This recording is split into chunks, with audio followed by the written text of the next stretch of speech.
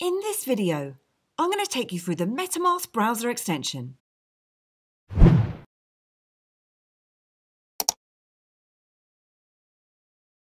I really hope you enjoyed this video today, and if you do, then please give me a like, hit the subscribe button, and share if you feel that others may benefit.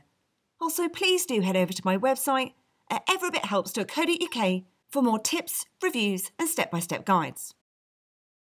MetaMask is a browser extension that you can download and install on the likes of Google Chrome, Firefox, Microsoft Edge, or Brave. The browser extension, which was launched in 2016, is a crypto wallet that keeps your data and cryptocurrency secure. And you can connect your MetaMask to a hardware wallet, such as the likes of a Ledger or a Trezor, to enhance the security of your wallet. Plus, the wallet also assists you in connecting to decentralized apps or dApps, which are rapidly increasing in popularity and include the likes of Uniswap, Maker, and Compound Finance, to name a few. Plus, they also hope to launch their mobile app MetaMask Mobile at some stage in 2020, which will be available for the likes of Android and iPhones, where you'll be able to sync it with the accounts on your desktop in a matter of seconds. So let's jump into installing and using MetaMask Wallet. And today, I'm going to be installing on a Brave browser. Therefore, I'll just need to head over to the Chrome Web Store. However, if you're using the likes of Firefox, you can download MetaMask on the Firefox add-ons. And if you're interested in finding out more about Brave, then I'll pop a link in the summary below. But you're going to want to go ahead and add the extension. And once you've installed that, you'll see it appearing as a fox in the top right-hand corner of your browser. So then we're going to want to go ahead and get started. And you can either import an existing crypto wallet or set up a new one. And if you're configuring a new wallet, which I'm going to be doing now, and then you'll be asked to create a password, which will secure your wallet. And you'll want to make sure this is as strong as possible. And ensure that you read and agree to the terms of service. And click on to create. And once you've set up your MetaMask password, you'll be able to view your seed phrase. And this will be a sequence of 12 words, and it'll store all the information needed to back up and recover your wallet. And you'll want to make sure that you keep this seed phrase somewhere really secure, in one or more than one place. And as it states here, you should never disclose your backup phrase, as anyone with your phrase can keep your Ether forever. Once you've taken note of that, you can click on to Next. Then you'll need to confirm these in the correct order. It then states that you've passed the test and that you need to keep your seed phrase safe and it's your responsibility. And it gives you a couple of tips in there as well. And once you're happy to, you can click on to All Done. And now we're within our wallet, which we can also access using the icon in the top right-hand corner of our screen.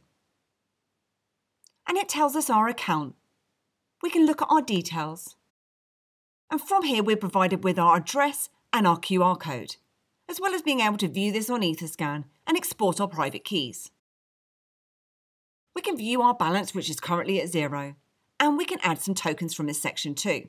And you may wish to deposit. So to get started or interacting with any kind of decentralized applications using MetaMask, you'll obviously need some Ether in your wallet, which you can deposit directly if you already have some. Or you can buy ETH from Wire with a debit card. Or you can use CoinSwitch to exchange your crypto. And as I said earlier, you can also use MetaMask to connect to your Ledger or your Trezor hardware wallets. And this is really handy because it means that you don't have to keep your cryptocurrency in your MetaMask wallet itself, which is less secure than the likes of a hardware wallet. So in this case, MetaMask is essentially being used as a middleman. So to connect up the likes of a Ledger or a Trezor hardware wallet to your MetaMask account, you'll firstly need to make sure you have the latest firmwares and have browser support and contract data enabled on your device. And then if we click onto the circle icon in the top right-hand side of your screen and click onto Connect Hardware Wallet, as you can see, there's two different hardware wallets that I can connect. So I'm going to go ahead and connect my Trezor and then click on to Connect and Allow and export my public keys. You'll then be asked which account you'd like to connect. And then you can go ahead and unlock. So with your hardware wallet connected, on the left-hand side of the screen here, you can view all your individual token balances. And then you'll view any transactions or history for those tokens. Then if you want to send from this wallet, you can press on to send here, where you can then add in a recipient address or scan a QR code, or you can simply switch between two different accounts, where you can then select the asset that you're going to be sending.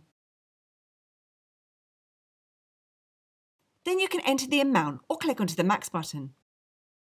And you'll then see your transaction fees which are appearing in here. Plus there's also advanced options for your gas fees. And this allows you to customize the fees, which is great, unlike other wallets such as the Coinbase wallet, which I've recently covered, where you can't amend the gas fees.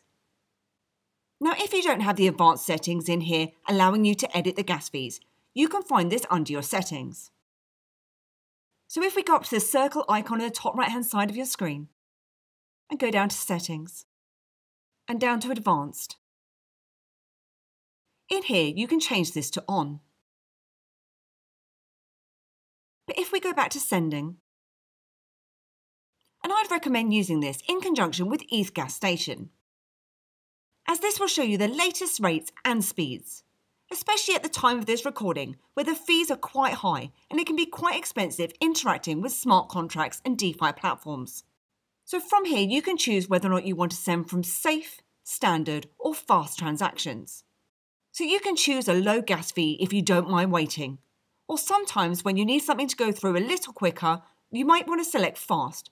For example, if you're exchanging tokens at a certain price and you need it to go through. But it's great that you can go in here and actually edit the different types of fees that you're going to be paying for your transactions. Now I'm just going to show you an example now. So if you ever send a transaction and you realise that you've made a mistake, for example if you've sent a transaction to the wrong address, and if the transaction is still pending, you'll have the option to actually cancel. Now you will have to pay a little gas fee, but it's great if you've made that mistake. And you can only do this when your transaction is pending.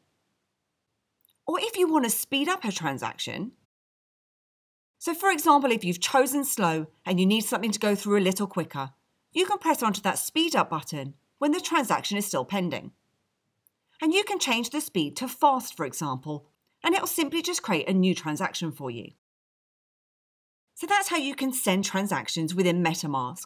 But let's take a look at the settings, which you can reach by going across to the circle icon in the top right-hand side of your screen again, and going down to Settings.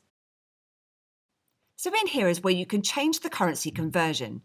So at the moment, the primary currency is set to ETH, which is what our balance is showing as. However, you can change that to fiat. And as you can see, my balance is now showing in fiat. Then we'll take a look under Connections. And under Connections, you'll see a list of connected sites that you may have. So for example, this may include the likes of dApps such as KyberSwap, Aave or Pull Together, if you've connected them previously. And if you've not already heard of these, then I've got full tutorials for these too. You've also got advanced settings, where you can do things such as changing that advanced gas controls. There's contacts in here too. And if we press onto the plus icon, in here you can create a list of contacts, where you can enter in their username and address. And this is particularly handy, so that you don't have to copy and paste addresses, which can be hacked from your clipboard, for example. And it also saves you making any mistakes. Under Security and Privacy, you can also reveal your seed words. So that was my MetaMask tutorial. I like the Chrome extension and the ability to edit my gas fees. It's a handy wallet to have on board for when you're interacting with DeFi platforms. Although I personally wouldn't recommend storing large amounts on here and use with a hardware wallet as a middleman to enhance your security. And I hope you enjoyed this video today, and if you did then please give me a like, hit the subscribe button, and please do head over to my website at everybithelps.co.uk for more tips, reviews and tutorials. Thanks, and I'll see you soon.